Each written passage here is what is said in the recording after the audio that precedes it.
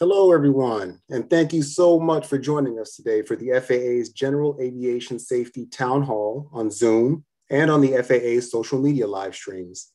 My name is Jamal Wilson, and I'm proud to serve in the FAA's Program Management Organization as the project lead for ADS-B expansion in Alaska. I'm also an active GA pilot and the proud owner of a beautiful 1965 Piper that I operate out of 2 Whiskey 5, otherwise known as Maryland Airport, located about 20 miles south of Washington, D.C. This is the second in a series of GA and commercial airline virtual meetings we began holding last April to help the FAA, industry, and the public maintain situational awareness as COVID-19 impacted so much of our industry. Before we start today's town hall, I would like to provide you with a few housekeeping rules. First off, we're not here to solicit consensus advice or recommendations from anyone, or to assign any tasks to the group.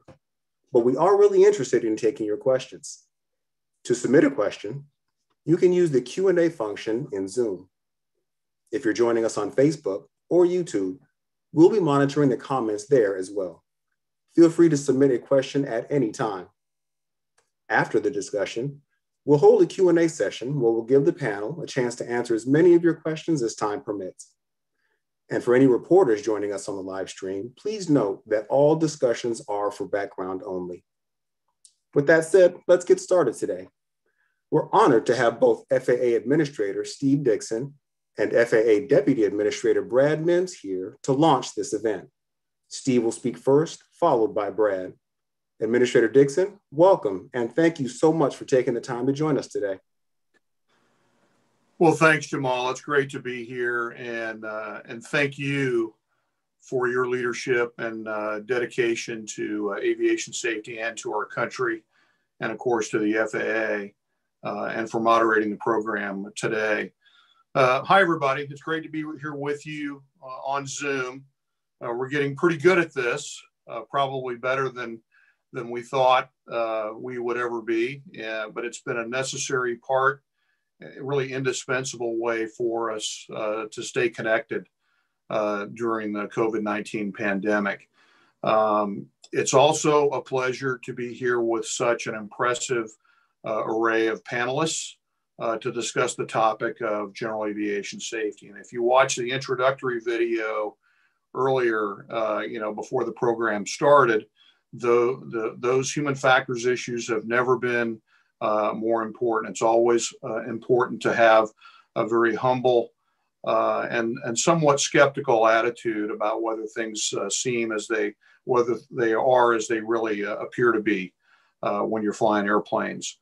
We come here today to share experiences, learn from each other, and improve both from the FAA standpoint as a regulator and air navigation service provider, and as an industry overall. And that's a standard operating practice that we need to keep in place even after the COVID masks are put away. It's not clear to any of us when exactly we'll be able to do that is put the masks away. But with the expected availability of vaccines for all adults in the US by May, I think we're all hopeful that we'll be heading into summer in a much better place. And that's good news for general aviation because May, as you know, is Learn to Fly Month. And maybe a renewed sense of optimism will get more people safely out to their local airports and into the doors of the flight training providers before too long. And the demand is there. In a recent study, the flight simulation company Redbird determined that there are about 40 million eligible and interested potential pilots in the United States population, about 60 times the current number of licensed pilots. So that's a lot of aviators out there, and we want to make sure that our safe and dynamic system is there for them now and in the future. For my part, I can promise you that those who do take to the skies will find in the FAA a regulator that ensures safety while embracing innovation and delivering value for our country and for the aviation system around the world. I think we have demonstrated that commitment in our actions to keep the aviation system safe, operating, and keep airplanes in the sky in the midst of a global pandemic this past year. One area, just as an example, that the FAA moved very rapidly in was regulatory relief. Working with many of you in this town hall, we issued and extended critical timelines for flight reviews, pilot medicals, training, and maintenance requirements to keep the entire aviation system operating and to help with the country's economic recovery. Of course, we didn't do any of this on a whim. With each extension, we evaluated the risks, considered the benefits, and included any necessary mitigations that we would require. As an example, for pilot medicals, we maintained safety, but we also eased the burden on doctors and hospitals, giving them more time to treat patients and victims of the virus. These measures were effective, allowing us to phase out most of the regulatory relief on March 31st, just very recently. We also worked very hard to keep the air traffic control system up and operational through even the darkest hours of the pandemic, in part through innovative air traffic controller staffing measures and cleaning protocols that continue to be updated to this day. It wasn't easy, but we knew that aviation would be key to saving lives and jump-starting the U.S. economy and the world economy when the time comes. Of course, there are many, many more examples. Some of them we'll hear about today, I'm sure, but I think we can all be proud of how we have performed as an aviation community and as an agency during the pandemic. I also have to say that this new generation of pilots that we were talking about a minute ago will benefit greatly from the partnership that we have with our stakeholders. This town hall is the perfect example of your willingness to work shoulder to shoulder, engaging with the FAA to lift up the general aviation industry. For example, we're making flying safer for GA pilots through data-driven analysis and education partnerships, such as the General Aviation Joint Steering Committee or GAJSC, which you'll hear more about later today as well. I think we all know that the aviation system that we had a little more than a year ago is not the system that we're operating in today, especially when it comes to safety. At a minimum, we have to look with fresh eyes on our standard operating procedures in proficiency, maintenance, and a host of other areas. Let's be self-aware. Let's conduct ourselves with a humble attitude and a big dose of humility. Be circumspect and careful about everything that we do. And let's not be shy about leaning on each other for solutions and lessons learned, just as we are here today. So with that in mind, I firmly believe that the best is yet to come. It is one of the most exciting periods that we have seen in aerospace and aviation in many, many years. We're anxiously watching the surface of Mars for that Wright brothers moment with the Ingenuity helicopter here in a few days. So a lot of great things happening in aviation and aerospace and for this entire industry. So thanks for listening. Thanks for participating today. And now I'd like to turn it over to our Deputy Administrator, Brad Mims, to share some thoughts and some opening remarks. Thank you, Steve. And ladies and gentlemen, it's a pleasure to be here today. As I'm referred to here lately as the new Deputy Administrator, I'm the new Deputy Administrator, but I'm not new to the FAA. As many of you know, I served in the capacity as the head of the Office of Government and Industry Affairs, dealing primarily with the Congress, state and local governments throughout the country. And I want to say too, I'm not quite new to GA as well. So I tell a quick little story if I can. When I was 13, 14, 15 years old and living in Washington, D.C., my mom worked for a Defense Intelligence Agency, and she had a few colleagues who were GA pilots. And the bowling alley she used was in Bailey's Crossroads, Virginia. You guys may know it as the Crossroads Airfield. And so what my mom would do is go in bowling. My brothers and I would go sit on the fence at the airfield and watch the GA activity take place. And fortunately, at the time, so we thought, my brothers and I would learn how to fly because a couple of her colleagues were GA pilots and had airplanes there.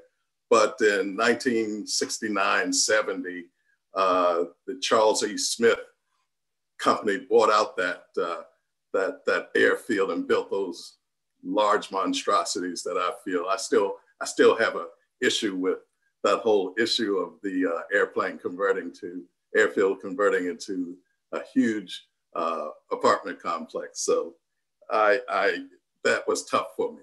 So fast forward, I go to work for the FAA as the Associate Administrator for Government and Industry Affairs. And part of my responsibility was to make sure that those members of Congress and staff were familiar with the GA community.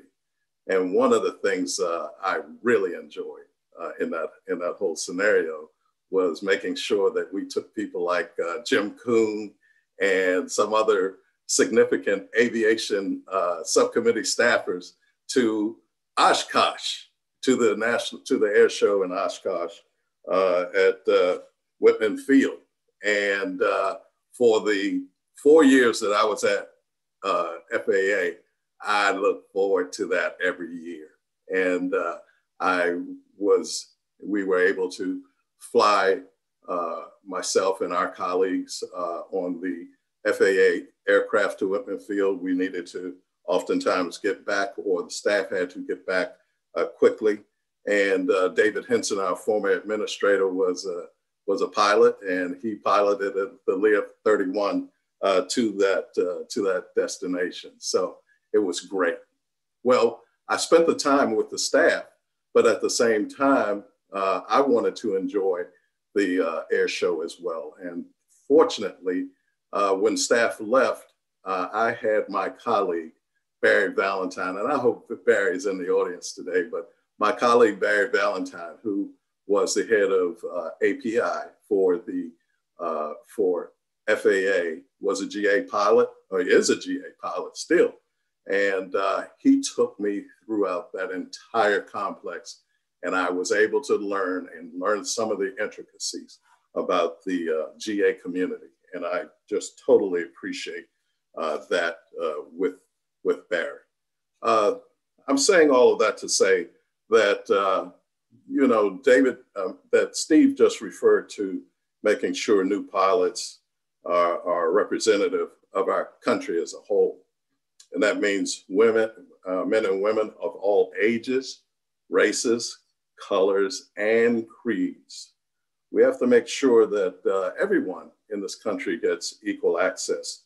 And that means we have to remove barriers and hurdles as we go forward. Some barriers involve business like FBOs might want to treat small aircraft differently than private jets and turboprops. Others are more personal.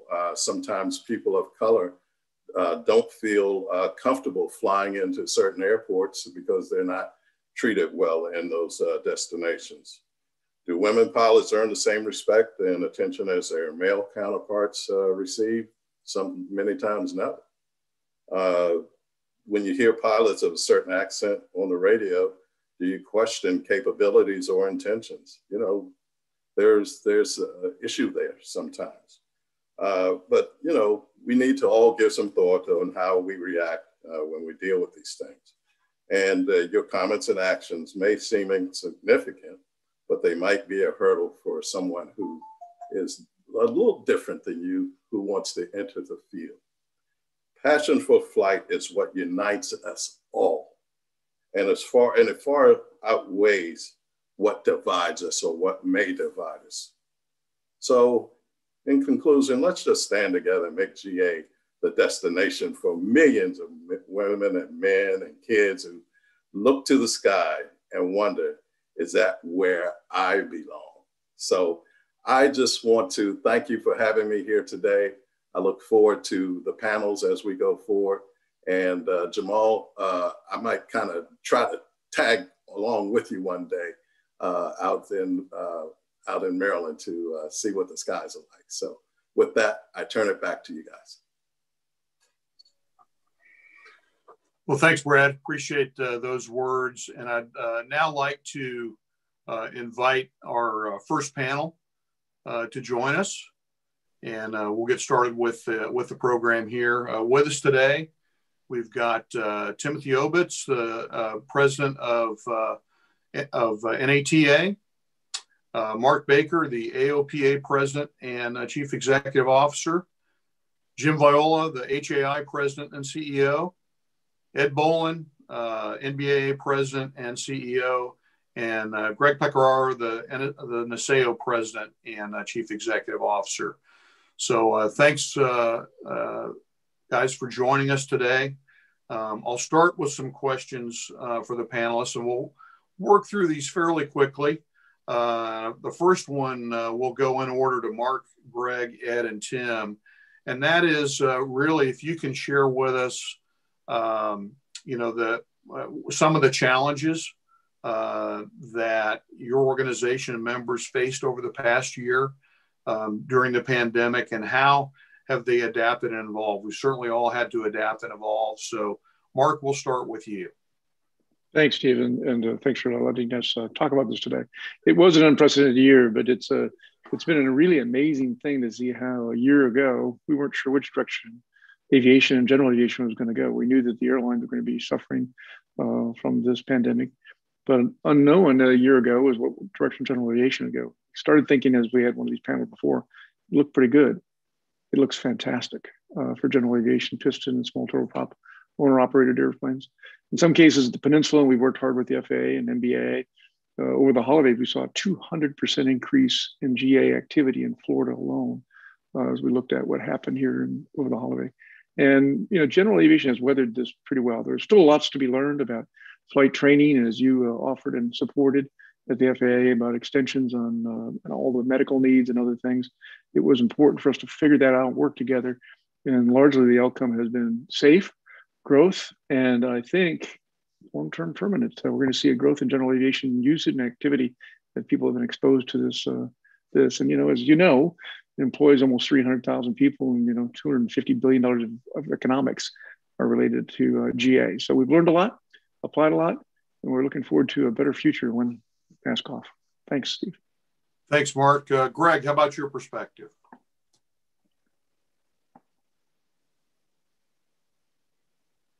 Thanks, Steve. You know, just like the FAA, state aviation agencies had ongoing responsibilities during the pandemic. Although some employees started working from home, many still had operational responsibilities that kept them in the office or in the field.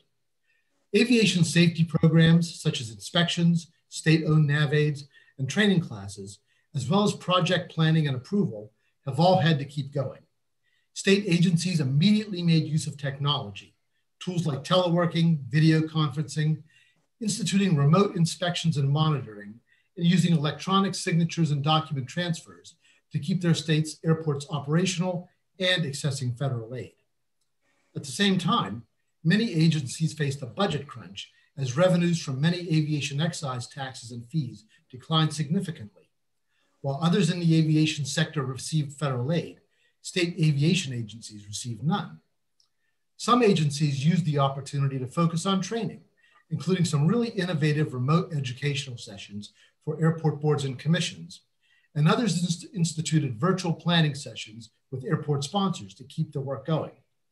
They continued the critical work of reviewing airport and heliport development plans, construction and improvement projects, and reviewing proposed development projects near public airports, such as cell towers and tall structures.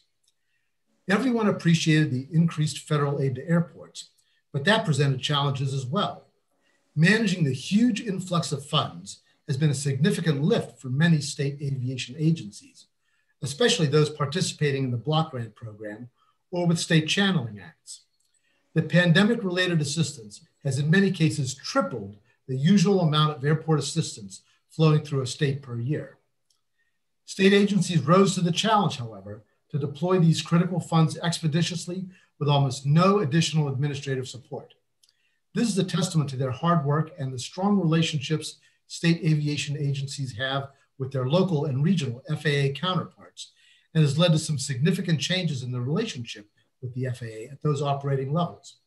While the relationships have always been strong, the need to deploy quickly led to some great outside-the-box thinking to get the job done for local airports.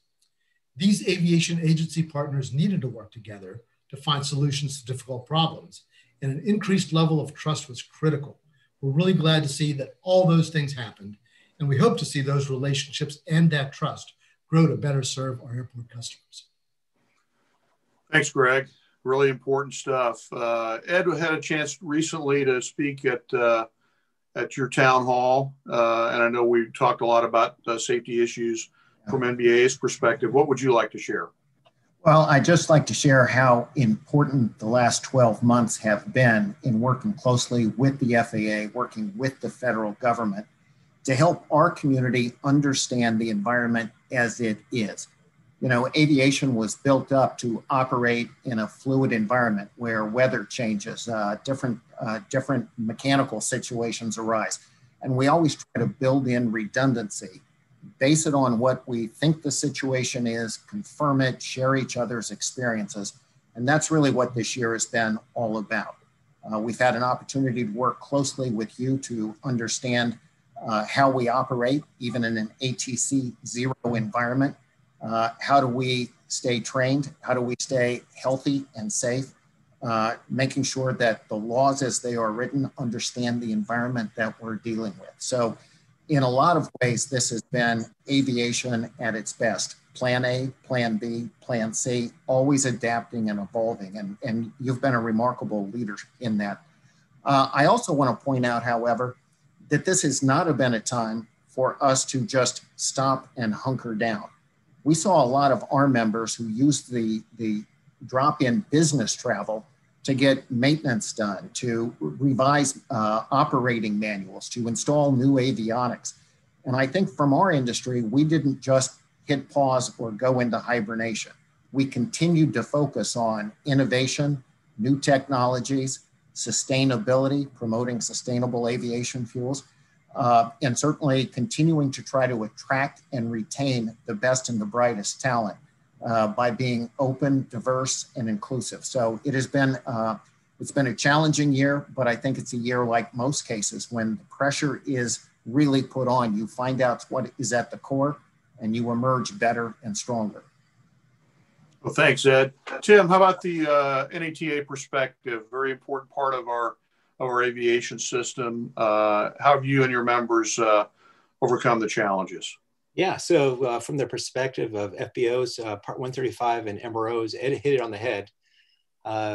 Corporate flight departments and Part 135 operators, and went to the maintenance shops to do the things that needed to be done that maybe they've been putting off for a while. And so they were inundated at first. However, when March 2020 happened, Part 135 and FBOs weren't so lucky. Everything came to a standstill very quickly.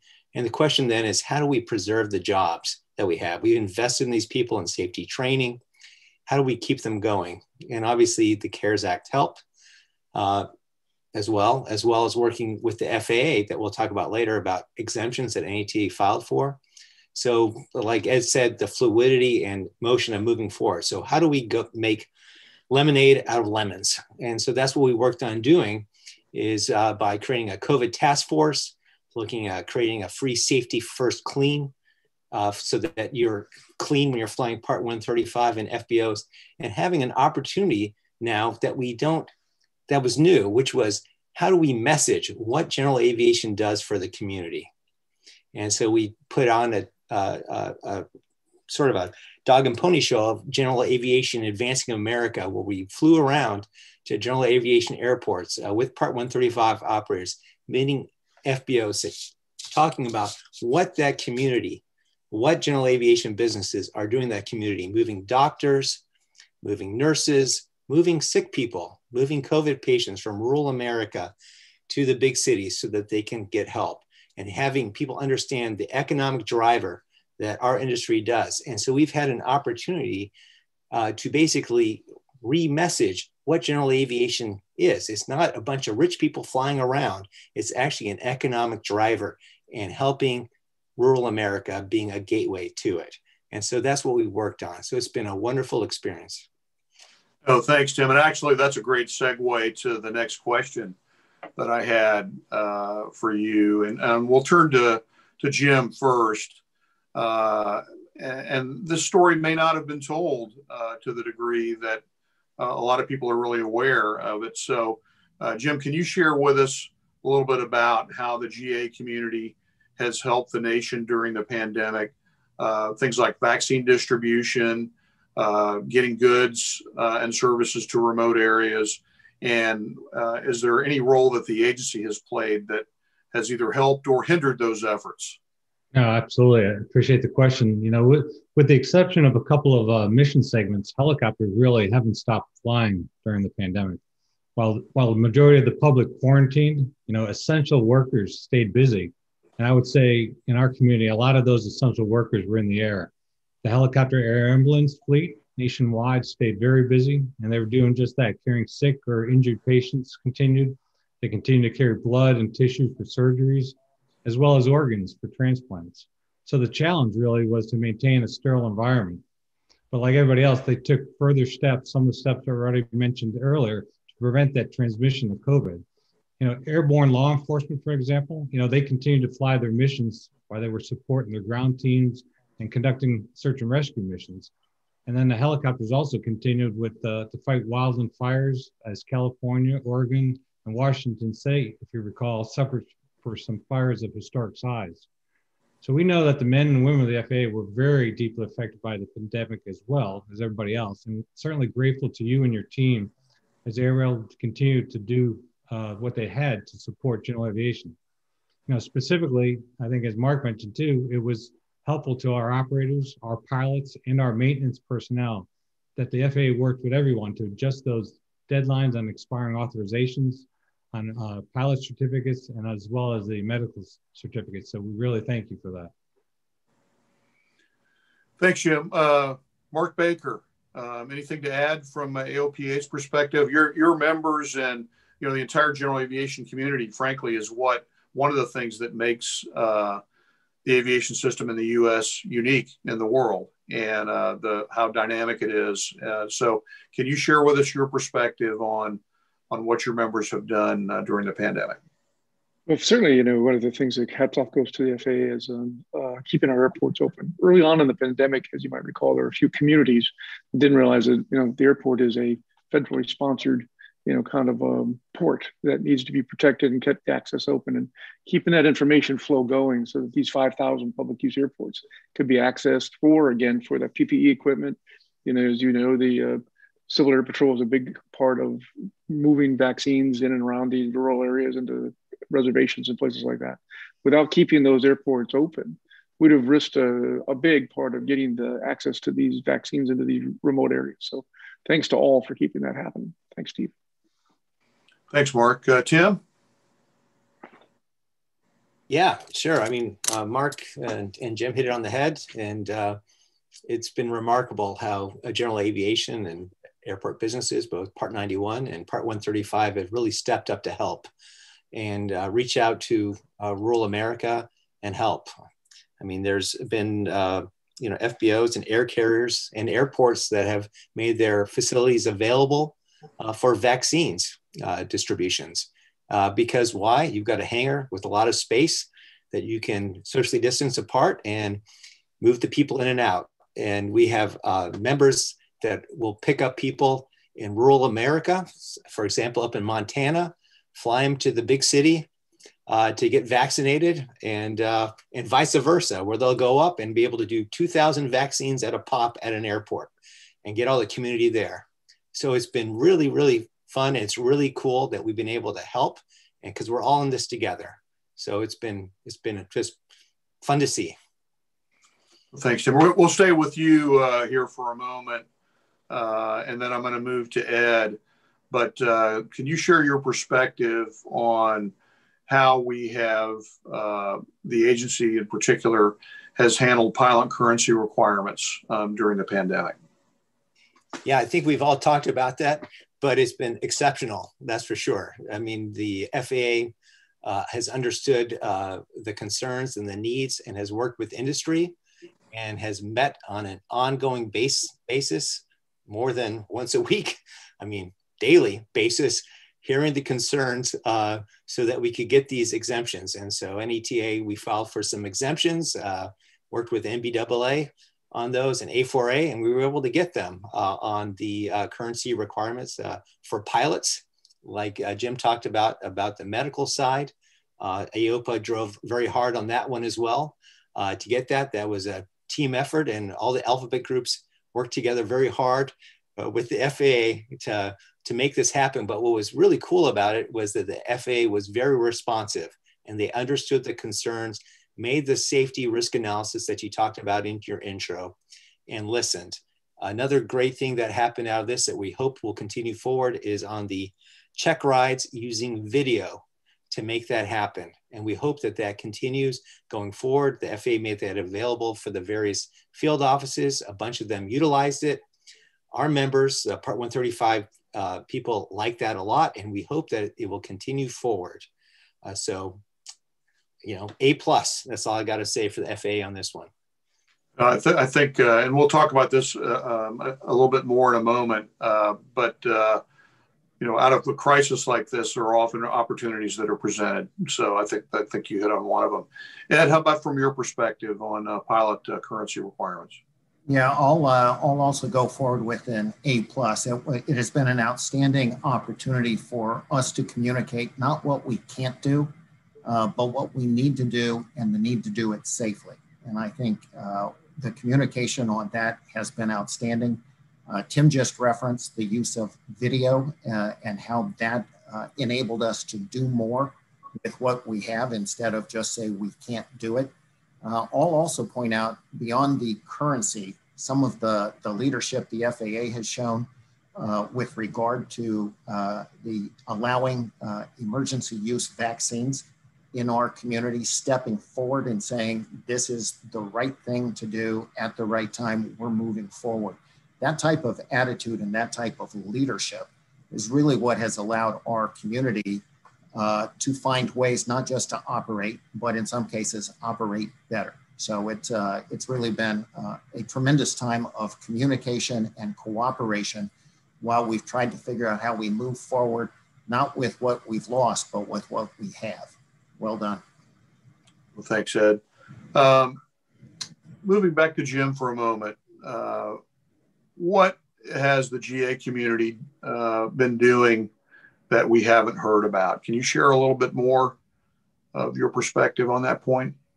Sure. I think Tim mentioned it earlier too. The COVID Clean, as we called the program with HI, where we want to address the amazing work the crews did to minimize the contact and keep their aircraft disinfected. I know the airlines got a lot of attention for their efforts, but no one really stops to think about the necessity of like keeping firefighting or law enforcement aircraft actually clean, you know, as the crews rotate and do those missions. If those crews had gotten sick and spread the disease even further, it could have had crippling results, especially in the firefighting last summer that I mentioned. And the next thing I doubt most of the general public thinks about is the training. And I know we certainly, I think, have all touched on it already and the importance of the work that the FAA did to allow us to extend some of that. But flying is a skill that can deteriorate if it isn't done regularly. And as Mark was saying, you know, it was kind of iffy early on with the airports and some of the things as to where you can fly and where you can train. So I'd like to salute the pilots who spent their downtime doing things that were a little different, working with simulators or other devices. I think we got, you know, tried to talk them more into open up those flight manuals for their aircraft, getting even into the maintenance manuals, learning more. So they kept themselves ready to fly through alternative means. And I think we saw a lot of that going on, so that they're always ready to safely fly their missions. And that training part, I think, I know you know it well, is a huge safety factor. And so when it comes to training for those missions too, I like to point out a couple of helicopter missions that aren't always in the front of the public, but still keep the public going immensely. One is the helicopters that help farmers produce our food with agricultural spraying. We had helicopters that helped keep the lights on with installation of power towers, inspections of our national grid, and especially during the ice and snowstorms, you know, that we experienced this winter. So there's a lot of work going on behind the scenes. Thanks, Jim. Mark, any additional comments? Yeah, I'd say that this community is really booming in the GA sense of the new aircrafts that are even available for sale right now. They're not sold out this year. I know Oklahoma City is busy and doing registrations at crazy levels, and we've seen aircraft financing just booming here. So I think there's a lot of things going on in the GA community, including what you mentioned. A lot of people are interested in flying, and anecdotally, we'll see what the student starts look like here. For a fact, probably another couple months, but it appears that last year, from the information we got from flight schools, there was a surge of people in their 40s, not people that are airline, kind of directed or personal flying, more interested in that, jumping into aviation like never before. As you saw in other recreational activities, boating or RVs have boomed, as did aviation. And I think also from a business perspective and accessing some of these communities, we're going to see a really long-term growth in GA. So be prepared for that. I think you need to continue to add more DPEs, more examiners, Steve. There's going to be a lot more need for that. I hear you. All right. Thanks, Mark. Greg, how about the sales perspective? Sure. Steve, state aviation agencies have stepped up in big ways to manage the impacts of COVID, adopting many newer protocols to support continued aviation activity despite the pandemic. In many states that have remote and rural areas, the importance of a strong general aviation airport network has been highlighted by increasing activity, not only from pandemic-related needs, including medical transport, vaccine delivery, and other things we've mentioned, but also in terms of everyday essentials being delivered to remote areas by general aviation. Some agencies have been able to help and support COVID relief activities, such as mask and vaccine deliveries. We've noted that there's a lot of non-COVID activity still happening or ramping up. We've talked about the fact that flight training has remained robust. And, as air travel resumes, the pilot shortage will return at some point, and general aviation is a key to solving that looming problem. So I'm excited to hear about those new levels of activity, and state aviation agencies are certainly playing their part to assist that. Many state agencies are also actively engaged in initiatives to better understand and plan for emerging aeronautics technologies. For example, what eVTOLs and unmanned aircraft will mean for GA airports and the communities around them.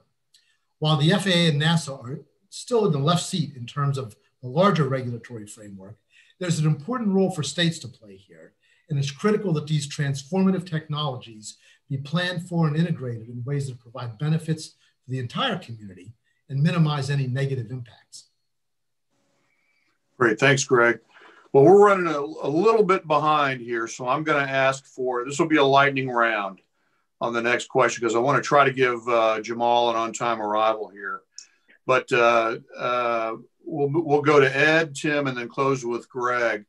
Maybe one or two examples of some best practices and some opportunities that you think have emerged during the crisis that you might envision us carrying forward into the future. And how do we continue to enhance safety as we return to the new normal of aviation operations? So we'll start with Ed. Well, I think a lot of it deals with understanding what the environment is. And I think understanding, for example, and it's already been talked about, how to operate in teams, how to disinfect airplanes, how to operate in ATC 0 environments. All of that gets to kind of core competencies that we have had about planning, sharing experiences, learning from each other. And I think it just gives us an opportunity to double down on that, but to leverage new technologies as we do. Today, we're having an opportunity to talk on a video conference with you and reach a huge part of the GA community. I think understanding that we have an opportunity to leverage technology, leverage our networks to get the word out, whether it's the great news about what we're doing for to address the epidemic or the pandemic, or what we're doing to promote safety or bring in a new generation of leaders from diverse backgrounds. Thanks, Ed. Tim? Yeah, sure. Yeah, Ed hits on the head there with the issue of safety. We obviously want to operate in a safe way. And so FBOs and Part 135 operators have really focused, like what Jim talked about the safety first clean, about having a cleanliness standard, making the customer feel comfortable, making the pilot, caring for the pilot because they're under a lot of stress themselves, and making sure that the whole experience occurs well. So now we've got FBOs that have adopted a safety system, and you're going to be talking later about safety management systems. So now we've opened the door. So we need to continue the safety narrative going forward as we move forward for all. And so this has been an opportunity, once again, to take this experience of where we're so concerned about cleanliness and creating a safety culture about cleanliness and be able to move it forward and adapt it to other aspects of the business. Thanks, Tim. Greg? You know, Steve, last March, we all jumped into the deep end of the pool with virtual technology at the outset of the pandemic. And we learned that these virtual platforms work and can really make us much more effective in a lot of ways. Greater reliance on these and other technologies that allow us to do our jobs more efficiently and effectively from a distance are going to stay part of the mix. And I think it's critical that we continue to figure out the best way to do that without losing, our ability to have a personal touch to things. But ranging from remote inspections to using drones or electronic transmittal of documents, all this stuff is going to stay with us and be critically important. But beyond that, breaking down the barriers to intergovernmental cooperation that were so necessary during the pandemic also needs to be part of the new normal. We got creative to get things done, and we should be careful not to unlearn those lessons as we emerge from the crisis. Oh, thanks, Greg. No, great points. And, I do think that, we need to remember the lessons learned, but we also need to take advantage of the opportunities that have been presented. So we've got some new tools in our toolkit and some processes that can make us all more effective. So, well, thank you. It's great to see you all and all of our attendees today. Appreciate your comments and your perspective. It's been a very timely discussion. There's a lot more that we could and should talk about. I appreciate your candor and look forward to continuing dialogue on these and a whole host of other issues. I'm going to ask the panel one members to turn off your cameras now.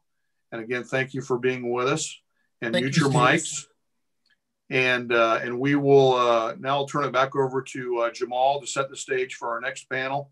And then I'll come back with some closing comments. So Jamal, back to you.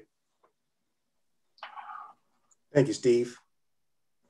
That was a phenomenal panel. And I do want to take the time right now to extend a very, very heartfelt thank you to everyone that participated in the discussion and for helping me and the FAA to better understand not only the challenges, but the opportunities. Very important.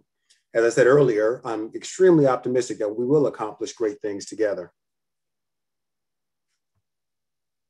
In the next segment, Glenn Martin, the Vice President of Safety and Technical Training for the FAA's Air Traffic Organization, will lead a panel to discuss safety challenges and the post-COVID-19 outlook. But before we get started there, I'd like to take a moment now to share some critical information with you. The FAA and CDC have an important message for the general aviation community about COVID-19. We applaud your contributions during the pandemic to get vaccines, people, and supplies to remote and underserved areas. But we're still in the thick of this pandemic, and we want you to continue to stay safe by staying up to date on CDC guidance. CDC has aviation-specific procedures for general aviation pilots or companies that transport passengers who have or have been exposed to COVID-19. This is for any flight to, from, or within the United States. And companies that arrange flights must follow the same procedures as general aviation operators. We want to make sure the GA community follows CDC's procedures. Working together, we can keep everyone safe and healthy. Follow the FAA on social media and go to cdc.gov to learn more. Thanks for listening. And now over to you, Glenn. Well, thank you, Jamal, and welcome everybody. I'd like to now invite panel 2 members to join us. Again, thank you everybody for coming in today. For panel 2, we have with us Richard McSpaden. He is the Senior Vice President for AOPA's Air Safety Institute. Sean Elliott, who is the EAA Vice President for Advocacy and Safety. John Dermody is the FAA's Office of Airports Director for Safety and Standards. Tony Schneider is the FAA's Air Traffic Organization's Director of Safety. And Justin Barkowski, who is the Vice President of Regulatory Affairs for the American Association of Airport Executives. Welcome everybody to the panel today, and thanks for joining us. I'd like to start with some questions for the panelists, and this first one will be for Richard, Sean, Tony, and Justin. So let's start in. What changes has the pandemic introduced into the GA sector, and how have these changes affected the GA workforce or your members? Richard, if I may start with you. Thank you. Yeah, Glenn, thank you, and good afternoon, and thanks to the FAA for hosting this town hall. You know, about a year ago, when this pandemic started, activity dropped off a cliff, really, and we were all worried about that because inactive pilots and inactive airplanes by themselves are bad. In combination, they become a real safety concern.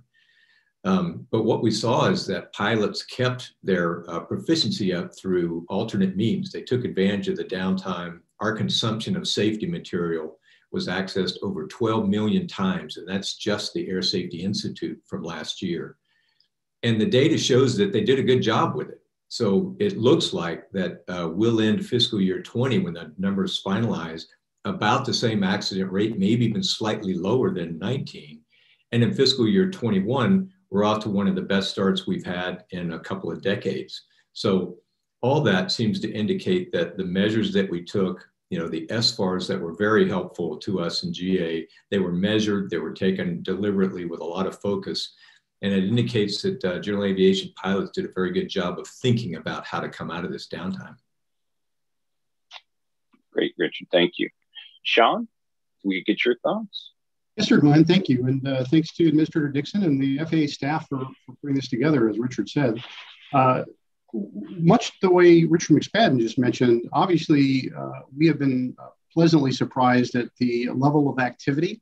And as others have indicated, obviously, people kept flying. And in some respects, I think, like you would see new members of families being born out of a pandemic, you're going to see new aircraft or amateur-built aircraft coming to life as a part of the resultant of this difficult situation. The increased time at home, the increased focus on activities such as building your own airplane and completing. Our DARs that are doing final paperwork inspections report record levels of activities. Also, from a training perspective, as been previously mentioned, we're seeing lots of new tools that are going to be significant and will remain well after things finally do subside. And as was said, we're able to put the masks away in the drawer once and for all. Certainly remote activities and remote training. Our webinar series within EAA has been setting record after record. Overall, in 2020, we had 53,700 attendees of our various webinars throughout the year. And in particular, our two focused events, the Spirit of Aviation event, which was a pseudo substitute for AirVenture, and then our Home Builders Week in the middle of wintertime, both had absolute record numbers and high levels of activity, well north of 15 and 16,000 attendees each. So I think you're going to see greater access to valuable information, education, remote activities, remote training, and even those of us that are in the business of being designees, examiners, et cetera, the ability to have remote observations accomplished and work directly with our FAA managing specialists in meaningful ways with more remote technologies will ultimately be here to stay to some degree and be very helpful in maintaining that relationship and maintaining a high degree of safety standards within the designee community as well. Great. Thank you very much, Sean. Tony, how are these changes affected you and your workforce?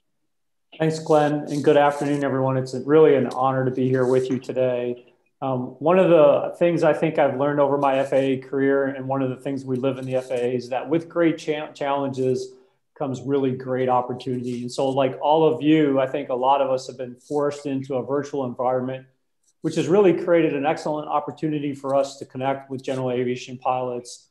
I just want to call your attention to 3 different ways we've connected and offer you or extend an invitation to you that if you haven't participated in those, you can jump on those. The first one is the Runway Pilots Simulator. As most of you know, it can be a little bit complex navigating on the airfield and what that looks like. And so this new tool that we've created, the Runway Pilots Simulator, you can actually practice, your navigation on an airfield as ATC is giving you clearance. You can read the signs and try to hold short of where you need to. And so it's a great opportunity. We also have the From the Flight Deck videos, which are just a great tool to educate and inform you on some of the risks that we're seeing in the NAS. And finally, we're seeing a significant increase in general aviation pilots participating with us in our airport runway safety action teams, where we're learning a lot from you about risk in the NAS. And what we're hoping is you can help us mitigate that risk. And so we would like to extend an invitation to you. And so if you check the chat, Allison is going to post a couple of links for you to jump on those and to be part of our team and participate in those areas. Thank you very much, Tony. And now over to Justin. Thanks, Glenn, and thanks to the FAA for putting on this great virtual event. We're really excited to be here today. There are a few changes, I think, in the GA sector that we've seen, and we wanted to highlight from the airport perspective. And really, I'd start with the types of operations that we're seeing. I think the impact has been the kinds of operations that are occurring at our airports. I'll start with some of the good news. I think we've heard it here already today with some of the light GA operations, I think, have seen substantial increases in many parts across the country. A good portion of the traveling public that is still interested in traveling has discovered air charter and private leisure opportunities. So that's always been a good benefit, and we've seen a significant increase there. At the same time, it hasn't all been good news. I know as we are here today, everyone's working in a remote environment. Many people are working from home. So I think we've seen pretty significant drop in business aviation activity across the system. So, it's hard to predict across the country a single answer. I think different parts of the country are seeing different trends depending upon where you're at. But I think the importance of understanding the types of operations for us airports is just on the revenue piece and the financial implications. So much of the financial piece is important to making sure that we're providing a safe operating environment for the users, which at the end of the day is our goal. While the increased private air travel has definitely helped, revenue has notably declined. And so, it's been a challenge for airports, keeping their airports safe. Just as an example, deferred maintenance programs focusing on safety critical items first, and maybe putting off some of the less critical items. Airports are having to look at those types of programs. So really the changes in the operations along with the financial implications have definitely impacted our members the most. And I would just sort of end on one final note with the stress on the GA airport staff and workforce. I think not surprisingly for many of our organizations, we're not immune to the morale and the personal stress that our workforce is under on a daily basis. So it's always important to keep in mind though, that safety and keeping our airports safe is the reason why we're here. So, but I just did want to mention that because it's a very important point for many of our members. Thank you very much, Justin, and for everyone's comments there on that first question. Moving over, we have the GA Joint Steering Committee, very familiar with the community.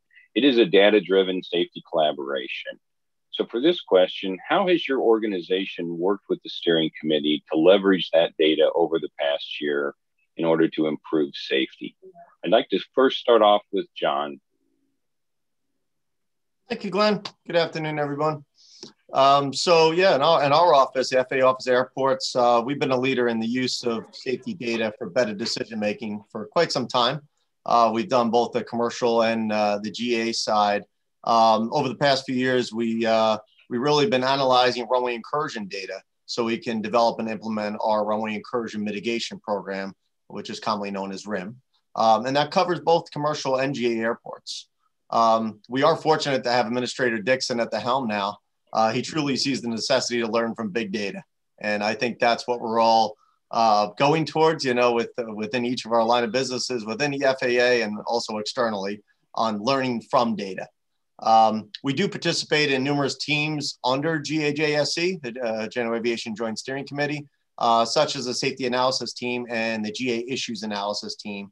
We're also very involved with each of these specific GA safety enhancement reviews and the wrong surface efforts as well. And we're relying on the data-rich environment within GAJSC to learn about GA accidents and incidents really on airports, to see what we can do to develop a plan on how we can mitigate those issues in the FAA Office of Airports moving forward. We've been participating in the hotspot standardization and the addition of the new symbol on the airport diagrams, which I think is a great step forward to be able to visualize that for pilots, highlighting wrong surface landing risks right in the publications. And data from these efforts and other efforts we've been involved with have been used to create our first ever draft of a GA accident review report within the Office of Airports. And that's something we're looking to actually start socializing through the JSC and others on what we're learning. And it's really describing airport conditions that have either, may have contributed to an incident or an accident.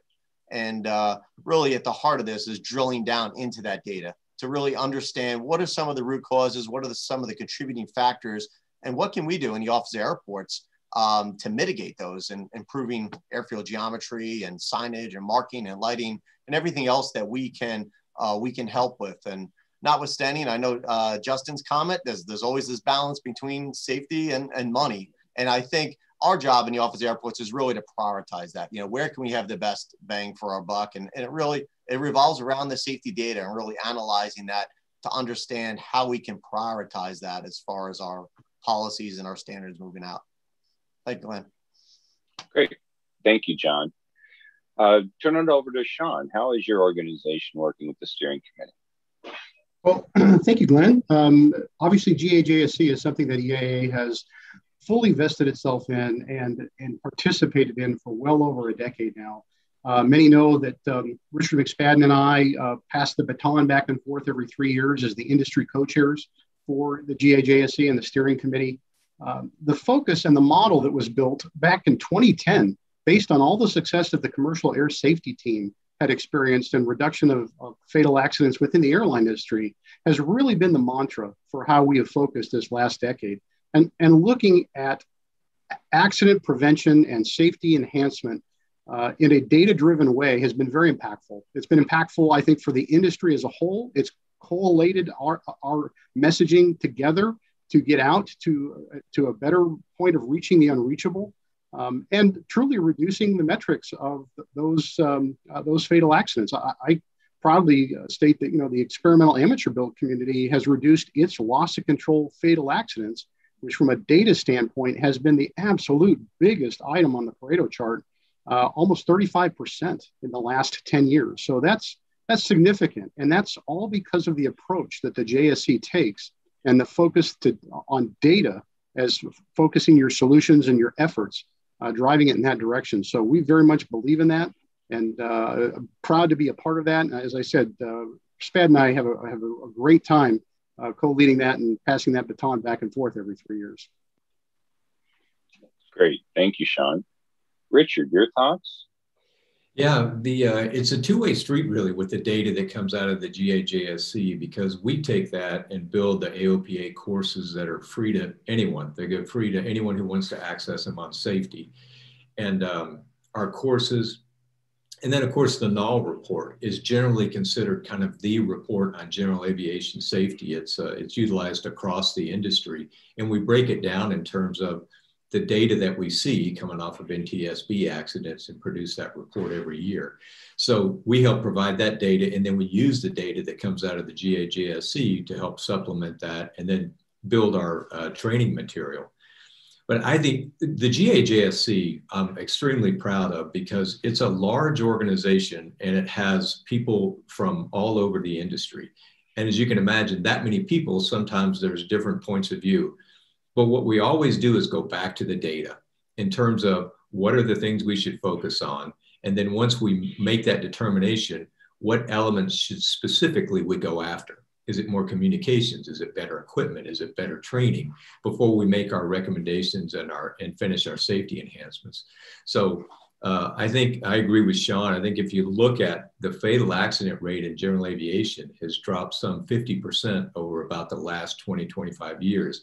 And I think the GAJSC has played a big role in that. That's great. Great work definitely being done there. Thanks, Richard. Next question.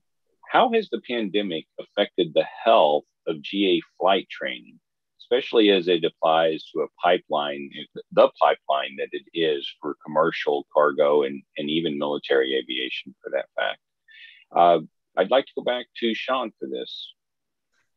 Thanks, Glenn. Obviously, it's been an interesting dynamic. When you look at flight training, as has been said already, overall activity has certainly increased. There's a lot of flight training activity taking place. We're seeing designees in a busier state than ever before. AMEs, pilot examiners, maintenance examiners. Training overall has certainly had a significant impact from the pandemic. And that's great. But along with that, we've also seen challenges. And certainly things like getting a check ride scheduled in a timely fashion, being able to find a designee that's not booked too far out. I think it's really emphasized the overall value and importance of the designee community for the overall health of general aviation and to keep that pipeline flowing without a bottleneck. So I'm particularly pleased to see that. I think some of the work we've been doing in the Designated Pilot Examiner Reform Work Group will help provide future strategies for ultimately meeting that challenge. And it certainly has doubled the emphasis on the importance of the designee community overall as we move forward within general aviation. All right, thank you, Sean. Richard, what's your perspective? Yeah, you know, when activity stopped or took that big drop, and we were all kind of worried, you know, can we fly? Should we be flying? What's the right thing to do? And then when people figured out not only can you be flying, but you should be flying to keep your proficiency and continue your training.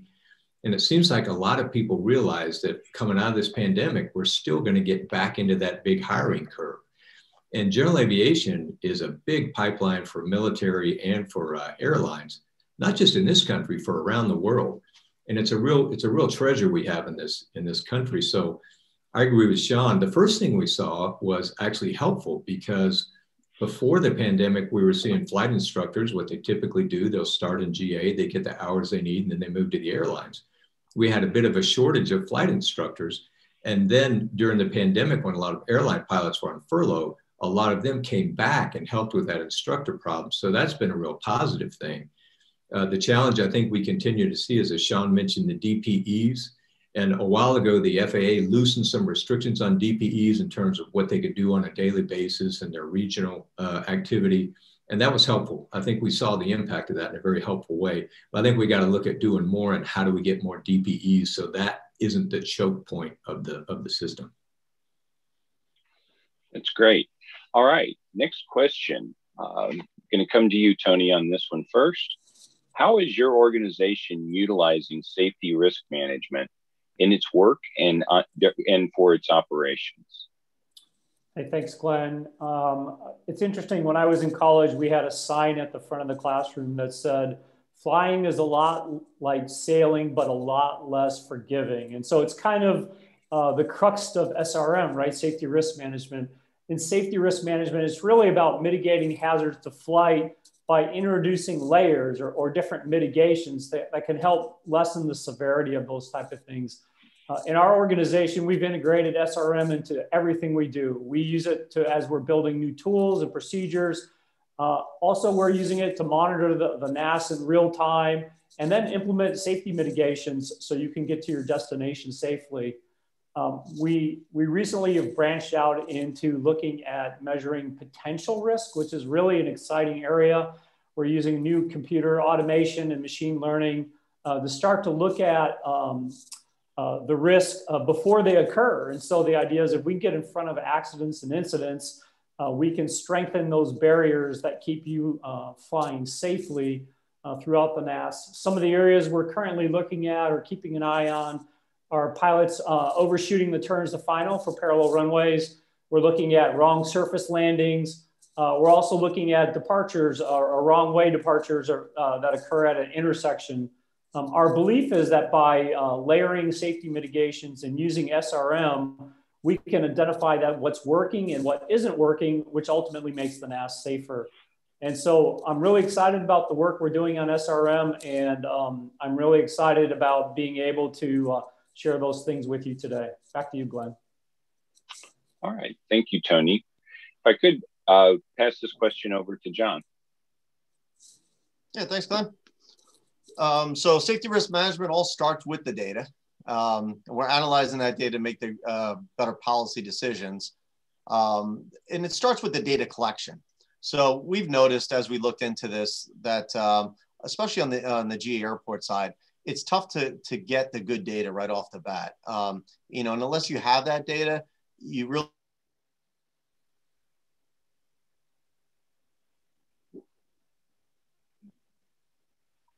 All right. That's an incident at GA. There he is. Hey, John. Yeah. I apologize to interrupt you. You cut out for us for just a moment there. If you can back up a sentence so we could catch it, please. Sorry. Yeah, sure. No problem. Can you hear me okay now? Sure can, yes. Okay. So we noticed that, and I'll just back up just a little bit, I guess. So it really does start with the data collection. So we're really working with a line of businesses to enhance the accuracy of the data collection for accidents and incidents at GA airports. You know, by doing that, that'll let us evaluate that data to see if there's anything we should do on airport operations or design standards, things that may have contributed to an accident or incident. You know, and really that's something where we need to understand that data so we can figure out, do we need to change a standard to improve things? For example, for runway excursions, right now, especially on the GA side, we don't really get the distance where a wreckage is from the center line of a runway. And that could help us look at the runway width or the runway safety area standards and make alterations accordingly to improve safety. And we're actually working right now on a standardized national checklist where we can provide that to our regional airports offices. And when they go out to a GA accident or incident, they can use the standardized checklist and report back the same data so we can figure out, you know, on a national basis, what are some of the common factors? So we can look at the standards associated with GA airports. And we are not only are we doing this, we're actually putting it as part of our strategic plan and our business plan.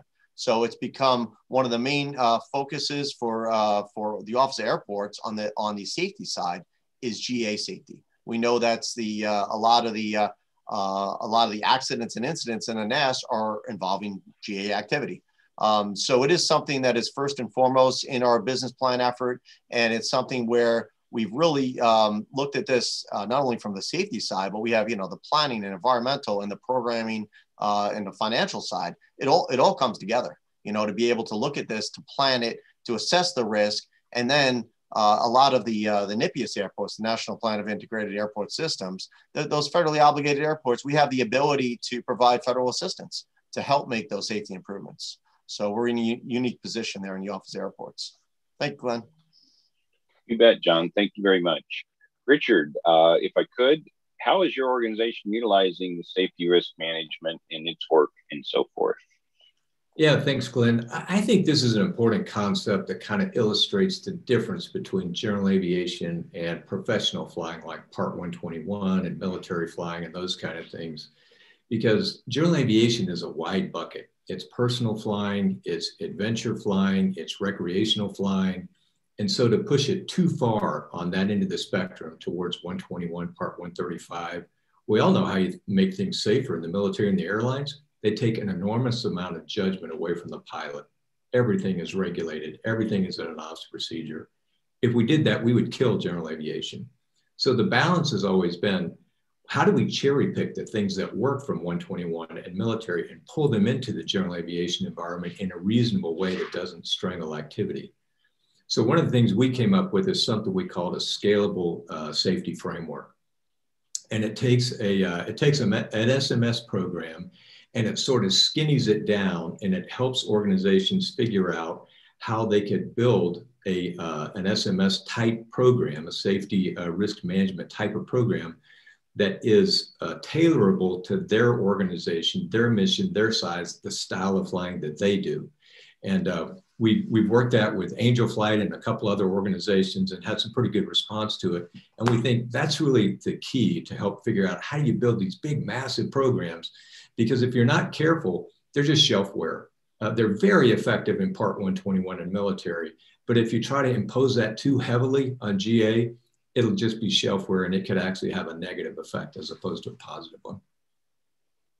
Very, very good comments there, Richard. Certainly appreciate the conversations we can have to find that right mix. Very much so.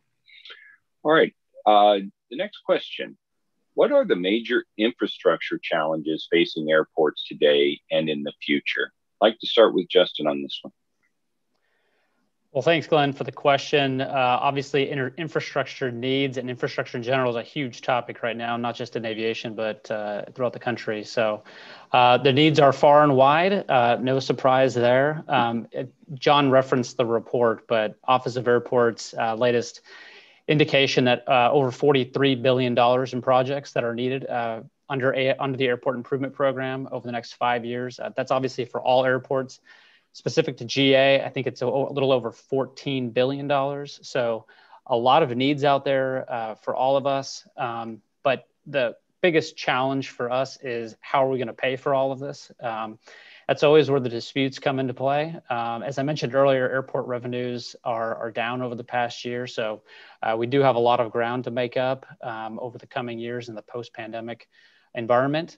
But I'll talk about a few things that I just wanted to highlight. You know, airside infrastructure is always the most important. Obviously, safety is key. You know, a lot of good feedback from our members about the Airport Improvement Program in general. Continues to be a valuable resource to get a lot of those projects done. It's never enough money, as we all know. There's always more that we need. So we've supported proposals to get to boost the amount that AIP would provide each year to meet those needs, and we were glad to see that was included in the recently unveiled American Jobs Plan. So that was good news. Hopefully, some of these discussions continue. You know, working with our tenant partners, our FBO partners, is a huge piece of this too. They make critical investments at our airports each and every year. So you know, our members value those relationships. So supporting them, making sure that we have a strong partnership with them is going to be critical moving forward. And then lastly, I would just say on, you know, what does the future of GA airports look like? And I think that's going to help us hone in on what the needs are in the future. In terms of infrastructure, there's been a lot of discussion about advanced air mobility. New electric vertical takeoff and landing aircraft continues to gain a lot of attention, and rightfully so. And I think the FAA has done a nice job of elevating that issue. So, but airports are paying attention, and we're trying to figure out, you know, what are the needs that we have to meet. And John and his team and the Office of Airports has done a great job working on vertiport design standards. What does that look like? Electrical charging stations. And then finally, just on the environmental front, you know, what can airports do to reduce emissions and help the industry, you know, reduce the overall carbon footprint of the industry? Those are all questions we're asking. I think that's a little bit in the future on what we can do, but just wanted to highlight some of those things from the airport's standpoint. Thank you very much, Justin. And I'd like to have John share his thoughts on this as well, please. Thanks, Glenn. And Justin definitely mentioned the first part I was going to talk about, which was the shortages in funding. So that is one of the key challenges that GA airports have, as most of us know. Another point is that the physical real estate, a lot of the GA airports don't have the physical real estate to improve, like, you know, the geometric standards that would be necessary. So a lot of that takes time. You know, it's a kind of a combination between the funding and the physical real estate challenges. You know, there's 2,700 federally obligated GA airports that aren't certificated for air carrier service. They don't collect passenger facility charges, and they don't have a lot of options for generating significant sums of revenue. And then there's, you know, several thousand more GA airports that aren't eligible for any kind of federal funding. So, how do we balance that? How do we figure out how to incrementally improve the safety of these airports moving forward? And I think that's what we're looking at. And as I mentioned earlier, as we look at the data itself, what are some of the, the top issues that we can actually do systematically to improve the level of safety and really take it from, the fatal accidents down and figure out which are the ones we can really prioritize and have the most benefit to aviation safety. So that's the big part of what we're focused on. The, historically with the level of GA accidents compared to commercial, we're looking at, runway safety areas. That's something we've shown in our report. There's a lot of obstacles that are within runway safety areas at GA airports. We did a lot within the past 15 years on the commercial airport side for runway safety areas. We've obviously we looked at GA airports as well, but I think we need to prioritize that effort and see what can be done. And then from the runway incursion side, looking at runway taxiway intersections at GA airports, how can we design them better to provide better clarity to pilots? And that'll probably be coupled with the next capital improvement project. So we're not doing standalone projects and spending additional money on a specific project, but how can we couple those together that we can provide maybe, preservation type projects, rehabilitation type projects, as well as, safety and or efficiency projects at the same time. And perhaps most importantly, as we think about this, is really the communication and outreach between the FAA and the general aviation community. What else can we do working with our partners in air traffic and flight standards and working with AAAE and ACI for additional training and guidance and getting the word out on GA safety and things that we have noticed through our studies. So thank you, Glenn. You bet, John. Thank you very much. And actually, thanks to everybody. That's all the time we have for this panel today, but I really appreciate all of your thoughtful input. I want to thank, and I think we have some really solid ground here for furthering work together. I know it's this collaboration with all of you that continues to make this a safer NAS, and that's certainly all of ours goal. Next, I'd like to turn it back over to Jamal, who has some questions for a group of FAA subject matter experts. So over to you, Jamal. Thank you, Glenn. And a special thank you to yourself and the panelists that participated in that today. It was very, very informative. I'm sure all the attendees appreciated it. So what we're going to do now is transition into the live Q&A session. And for those of you joining us on Zoom, you can submit questions by using the Q&A function. And if you're watching on the live stream, we've shared a link to our Q&A form where you can add your questions. It seems as though we've had a few questions come in already, which is a good thing. It just shows the level of engagement present in the GA community. Luckily, we are fortunate to have a group of FAA professionals that are extremely talented and highly knowledgeable to help answer some of these questions that we're getting. And I'll introduce them as they turn their cameras and mics on so we can have the session go. First, we have with us Dr. Susan Northrup, who's the Federal Air Surgeon at the Office of Aviation Safety. We also have Glenn Martin, who you've seen before. Just as a reminder, he is the Vice President of Safety and Technical Training in the Air Traffic Organization. We also have John Dermody, Director, Office of Airport Safety and Standards, Office of Airports. And we also have Everett Rashawn, who is the Manager of Training and Certification Group in the Office of Aviation Safety. So now what we'll do is go ahead and dive in and take some questions from the audience. And it looks like we have a question from Jan on Facebook. And Jan's question reads, how has the pandemic affected the FAA's support to the GA community? My son flies a Cessna 172. I want to make sure he's going to be safe when he gets back in the air. Jan, that's a great question and can be answered a number of different ways by folks within the FAA. So I think I'll pass to Dr. Northrup first to get your input.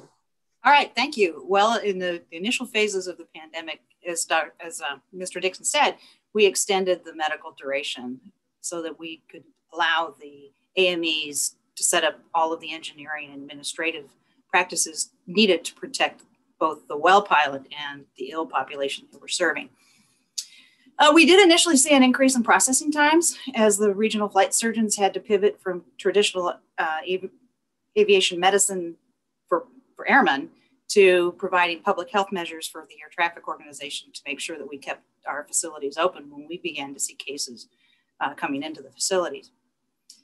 There are some minor processing or scanning delays. Nice to say that we are now down to 2 days scanning time from receipt, and our processing times have returned to pre-COVID levels. And we're working very diligently to get those even lower. One really good news story is last November, we had an aeromedical summit with several of our stakeholders to include AOPA and EAA, and we listened to them and we took their concerns and went back and we're re-engineering some of our processes to include improving our letters so they're written in plain English and increased outreach activities. Excellent. Thank you for that, Dr. Northup. Glenn, do you have anything you want to add from your office's perspective? Thanks, Jamal. Certainly, as it has been mentioned before, in certain areas, the pandemic has certainly not slowed general aviation. We've got numerous airports mentioned in Florida, Southern California, Arizona area, where we've actually seen traffic increases during this time. So we've been full speed ahead. For the FAA safety, runway safety program in particular, we continue to expand our outreach, trying to maximize participation in all of our briefings and webinars.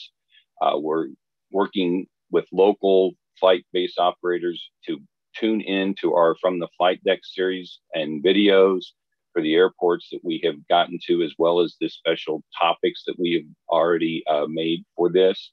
So certainly encourage your son to reach out and get information pre-flight so that they're more prepared, or he's more prepared as he gets to his destination airports. We've also expanded our partnering. We've just recently partnered with the National Association of Flight Instructors.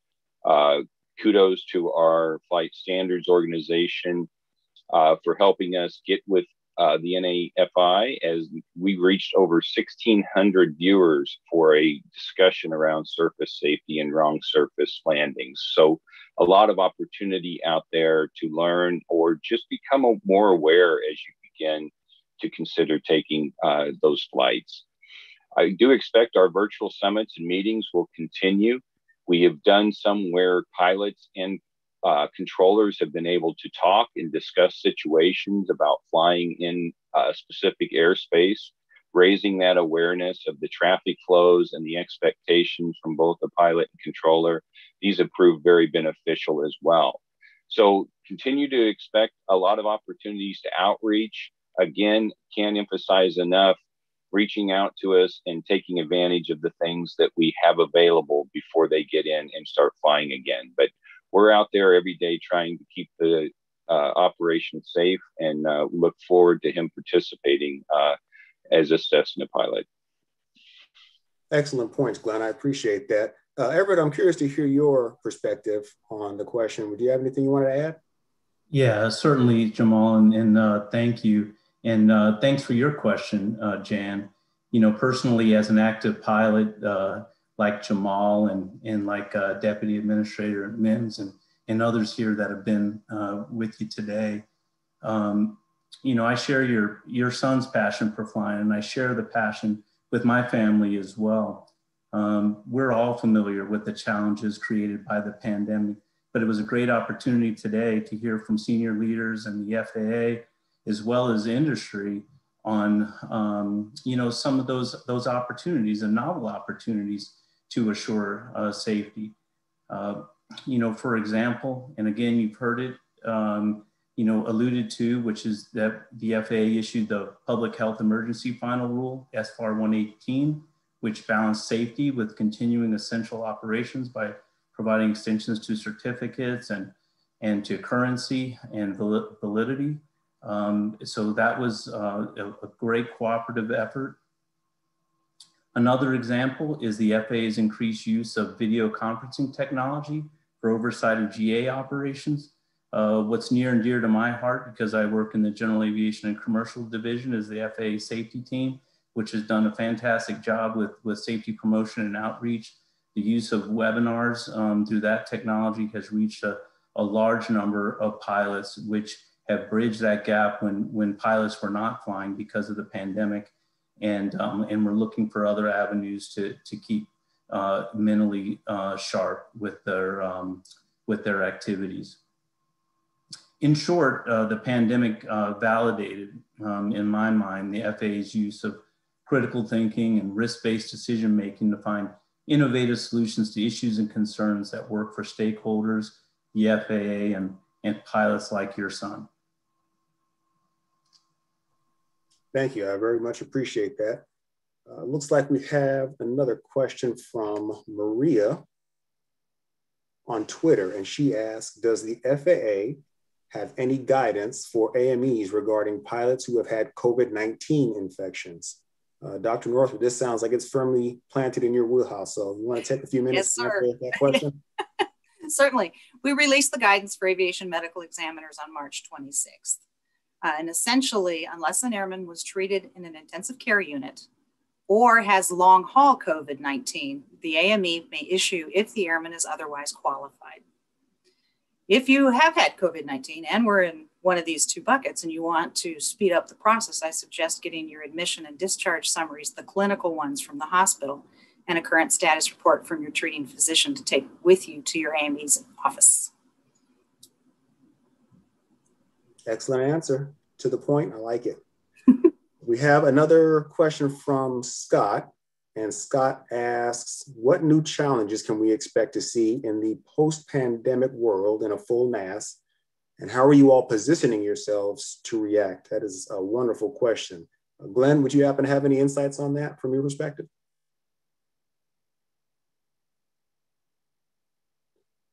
Glenn, I think you might be on mute. Go ahead and click the button. Whoop, sorry about that. Thank you, Jamal. Good catch. Apologize. Scott, thanks for the question.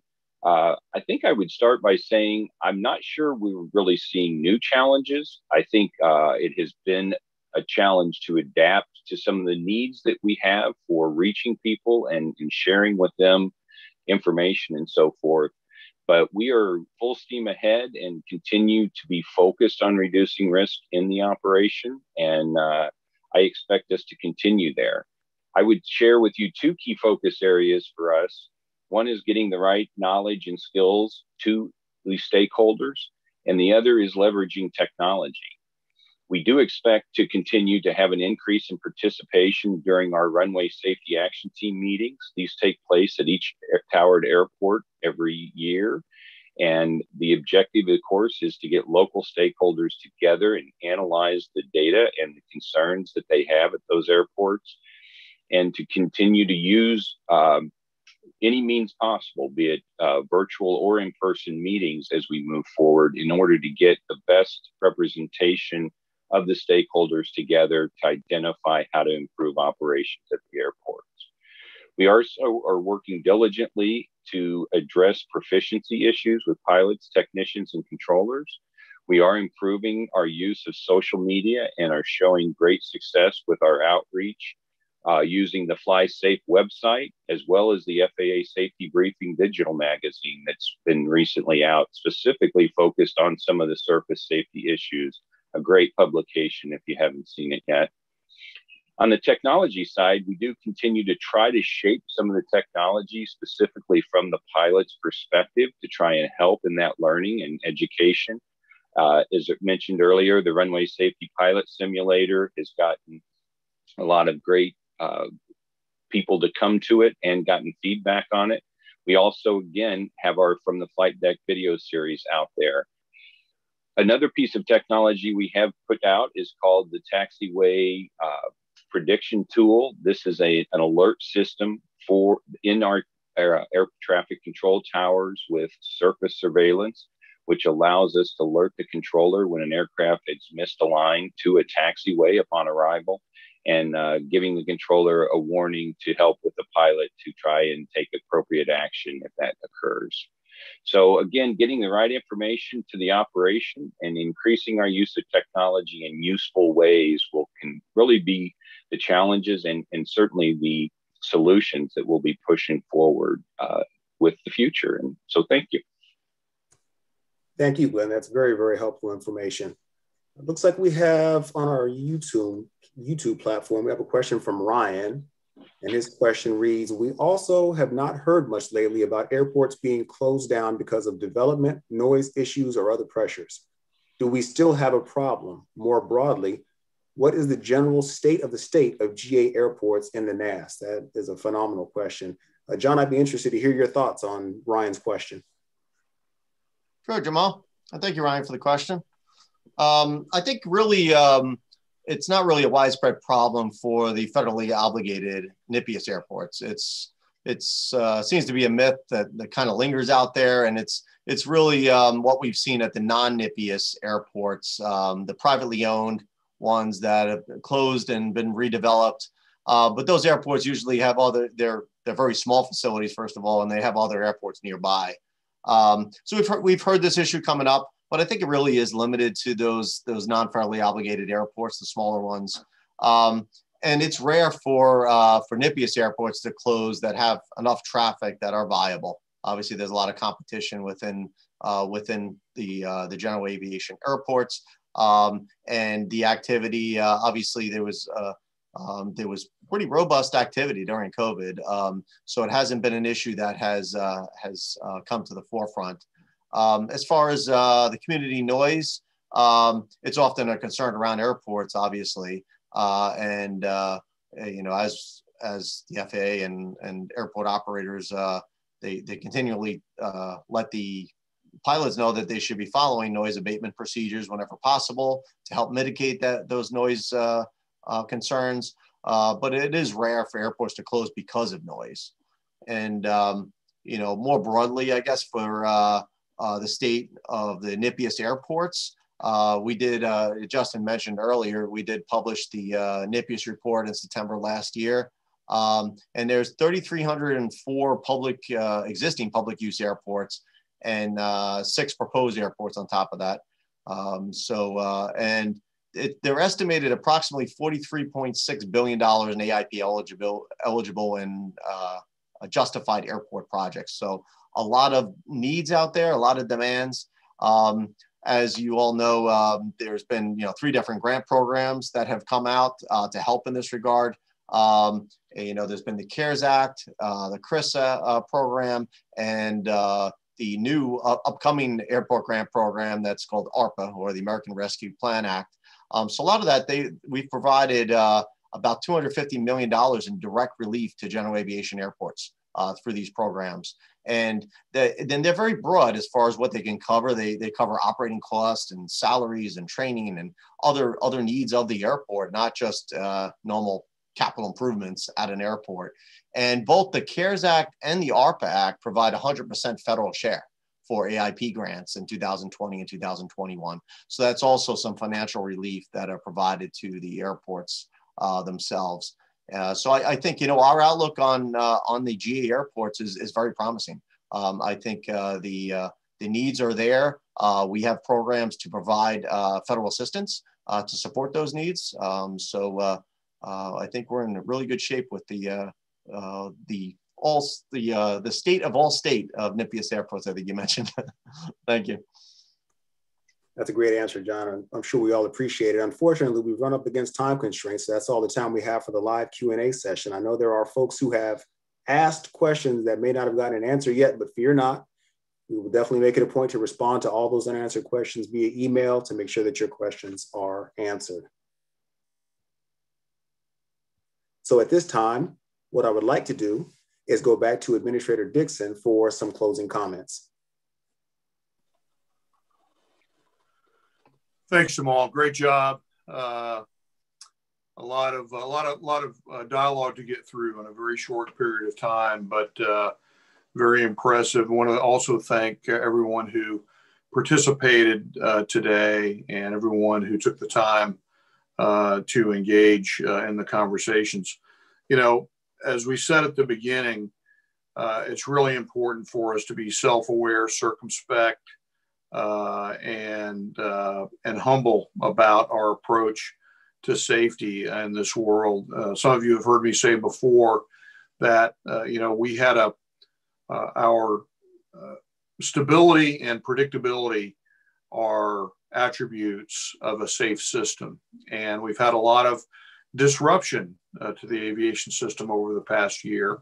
And so processes like coming together to talk about issues, focusing on data, as several folks said, so focusing on processes and focusing on the basics, things like human factors, considerations, and how do we work together. That's how we're going to be able to get through this successfully.